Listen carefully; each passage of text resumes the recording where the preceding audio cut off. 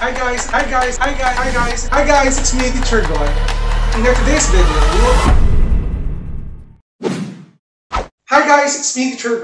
our today's video, we will continue our discussion with regards to hyperbola. Last time, meron tayo naging video in which I do have the introductory video for the hyperbola, and we also discussed the different parts of it and even the properties of hyperbola. And at the end of it, nag-graph tayo ng isang hyperbola in which the center of the hyperbola is located at the origin. And this time, we will continue our discussion about that. Na magiging focus natin ngayon is on how to graph hyperbola wherein the center is at the origin. So, without further ado, let's do this topic. So, we have here a quick video. Hanggang maaari, I will be quick about this tutorial. So we have here two different hyperbolas or equation of parabola. X squared over 9 minus y squared over 16 is equal to 1. And we have y squared is over 36 minus x squared over 64 is equal to 1. And as you can see, this format, based sa aking video, itong format ng equation na to, ang center nito is at the origin. Okay? Yung center niya ay nasa 0, 0. Ngayon, let's start with item number 1. Okay? So, ang kailangan naman natin dito guys to graph a hyperbola rather, is to get the center. We have the vertices. We do have the foci. And yung ating equation ng mismong asymptotes natin. Now, since I mentioned earlier that the center is at the origin, automatic guys, the coordinates of your center is at 0, 0. And sir, how about the vertices and the foci? And for us to be able to get the coordinates of these things, kailangan natin makuha yung value ng A, B, and C. Okay? So guys, let me remind you yung a squared natin is always at the denominator of the positive term. Kahit anong variable pa yan, is it y or x, as well as that term is positive, that is your a squared. And here, your a squared is equal to 9. Your a squared is equal to 9. To get the value of a again, get the square root of it, get the square root of 8, and tada, your a is equal to 3. Okay? That's quick, guys. Now, let's move on with letter B. Siyempre, if this is your A, this is your letter B. Yung B mo, yung B squared mo, is equal to 16. Okay? Now, to get the value of B, same process. Extract the square root. So, this is B. Your B is equal to 4. By the way, guys, yung A natin sa B natin is always positive because it talks about the distance. Now, continue natin. Let's move on to letter C. Para makuha natin C, we need to use the formula. C squared is equal to A squared plus B squared. And to get that, you have here C squared is equal to 9 plus 16, wherein when you add them, the answer C squared is equal to 25. And to get C, extract the square root. Your C is equal to 5. Now, sir, how can you identify the coordinates of your vertices and foci given the value of A, B, and C? Ngayon guys, ang next step naman natin dito is to know paano ba yung orientation of our hyperbolas or hyperbola. Is it a vertical wherein the opening is up or down? Or is it horizontal wherein the opening is going to the left and going to the right? Now, dito kasi, if your x variable is the positive term, automatic guys, your hyperbola opens to the left and right. Or in other words, horizontal yung kanyang orientation. So paano ngayon yung ating vertices? As for the vertices, that is simply positive, negative, a, comma, 0. If this is the case, getting the value of a, your vertices are negative 3, comma, 0, and, okay, let me erase na din this para di maubos yung ating space. That is negative 3, negative, positive. Okay, we need space, guys. Negative, or positive, negative, 3, comma, 0. Pero dalawa na ang counts niyan, guys. One is 3, comma, 0, and the other is negative 3, comma, 0. And so, how about the foci? As for the foci, yung ating general form o yung pattern natin dito is positive, negative, c, comma, 0. As you can see, the value for c is 5. Therefore, yung ating foci dito is positive, negative, 5, comma, 0. Again, 2 counts na yan, guys. 2 counts. So, let's start. Paano ba natin sisimulan to? Una, gawa muna tayo ng triangle for us to guide, for our guide to draw our asymptotes. Ngayon, saan pong gagamitin natin para mapag-draw tayo ng ating rectangle? You will use the value of a, wherein that is 3. So, movement natin from the center, this is your center, 0, 0. We will move 3 units to the left and to the right. So, that is 1, 2, and 3. And this is 1, 2, and 3. Tapos, we will get the value of b. This is your b. Wherein, from the center, move tayo ng 4 units. 1, 2, 3, 4. At 4 units dito. 1, 2, 3, 4. So, pag na-draw kayo ng rectangle, parang ito na yung magsisibing dimensions, yung pinuntahan natin. So, I will draw here a rectangle. Kailangan sakto tayo, guys.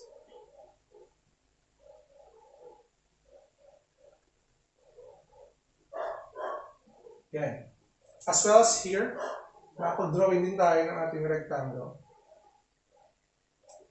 Okay.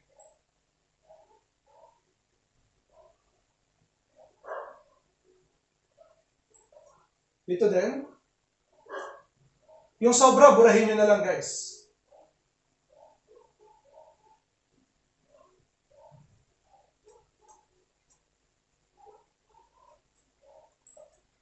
Dito din. Okay. I hope na hindi ko na block ang inyong vision.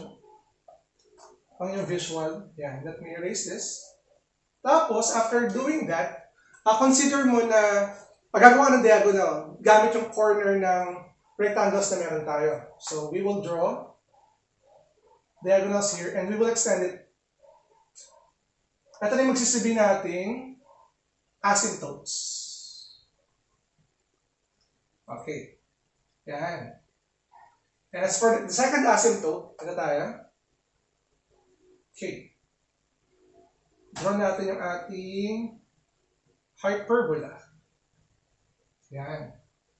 Sorry, hindi magiging pantay, pero you can extend it, guys, if you want. Now, ito yung asymptotes natin, guys. Ngayon, ang next step natin is to draw or to plot the coordinates of your vertices and the foci. Actually, guys, itong part na to, this is your vertex number 1, which is, this is negative 3, 0. And this one is your vertex number 2, v sub 2.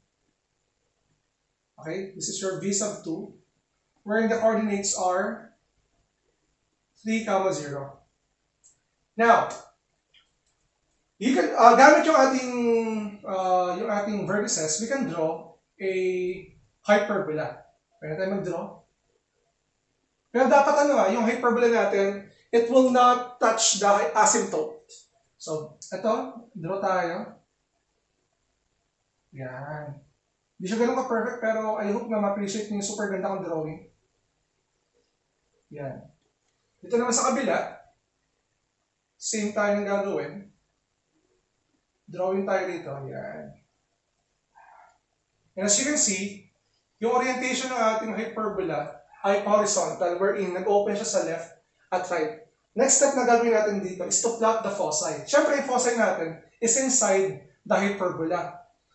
Since ito ay negative 3, mag-add lang tayo ng dalawang units, and this is your focus number 1 for f sub 1, the coordinates are negative 5, comma 0. And dito naman, yung f sub 2, in which that is 5, comma 0. And lastly, let's move on to the, baka hanapin sa inyo yung equation ng asymptote. As for the asymptote, yung ating asymptote, ang kanyang format ito y is equal to positive negative b over a x. Para kapag yung inyong hyperbola ay nag-open ng horizontal.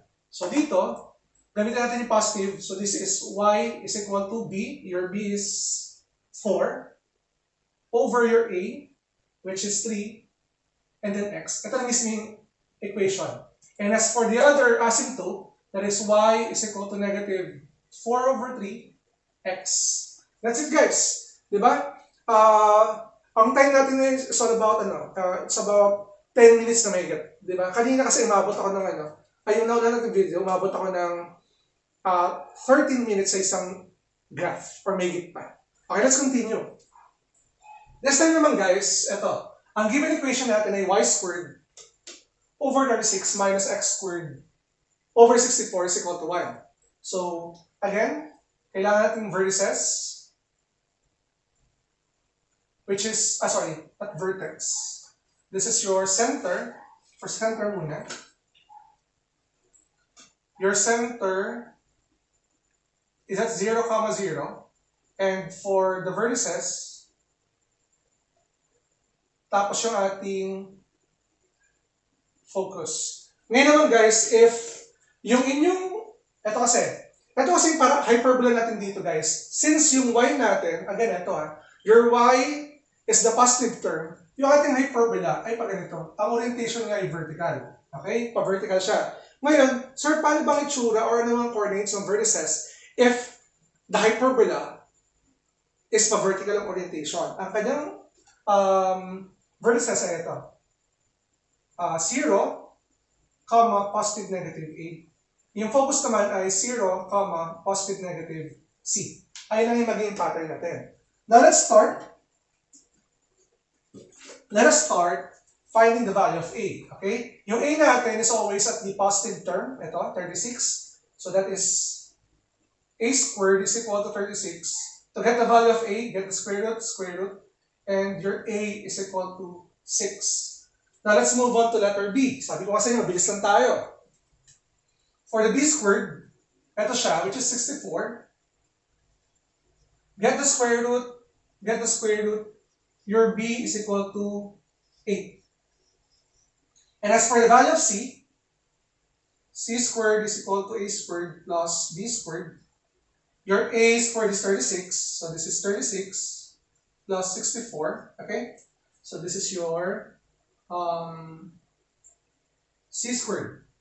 Pag inadd natin sila, that is c squared is equal to 100. Get the square root, your c is equal to 10. Ngayon, if meron tayong A, B, and C, we can identify the vertices. For the vertices, guys, ito na siya, palitan mo lang to. Yung A mo is 6. So the coordinates of the vertices are 0, positive, negative 6. And as for the focus, yung C mo ay 10, that is 0, okay? 0, positive, negative 10. Now, we're ready. We are ready to find the value of your, to start graphing. First, we will use the value of A. Okay? Again, as for the value of A, paano ba gagawin natin dito? Ito yung vertices natin. Yung value ng A natin ay nandito. So, we will start here. Okay? 1, 2, 3, 4, 5, and 6. Tayo. Kasi yung orientation natin, di ba? And then, mag-move tayo ng 6 units baba. 1, 2, 3, 4, 5, and 6.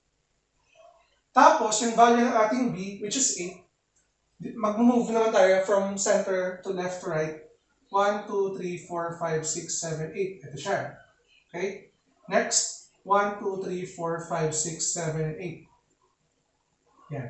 Since meron na tayo, we can draw the rectangle. Okay, so we will draw a rectangle. Let's be quick here.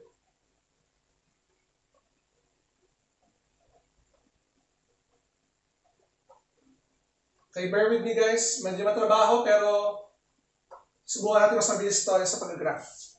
Dito naman sa baba, let's try this.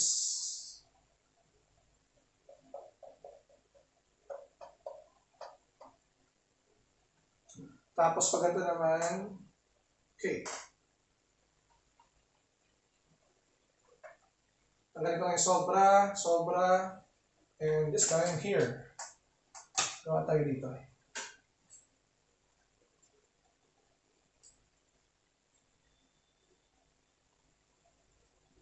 Yan. Now, since we are done with the rectangle, pwede tayong gumawa ng ating asymptote. Okay, for the asymptote, ito. Draw lang tayo itong diagonal. Sana magkasya yung ating hyperbola. Ito rin, gawa tayo ng ating diagonal dito.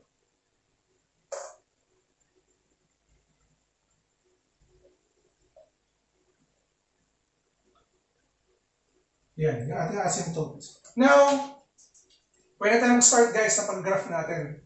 Mukhang hindi kakasya guys. Ito ha, start tayo. We will draw the hyperbola. Yan, dapat din niya matouch. Yan. Dito rin sa kabila. Okay. Tapos yung ating, ito yung vertex natin. Ito yung V sub 1, which is ang kanyang coordinates. Ay, that's not, sorry. This is not the hyperbola. My fault, guys. Ang orientation nga pala natin ay pataas. Okay, sorry. We will draw here.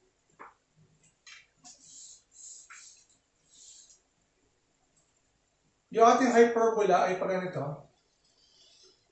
Okay. Okay. Ito lang sa kabila, pa ganito siya.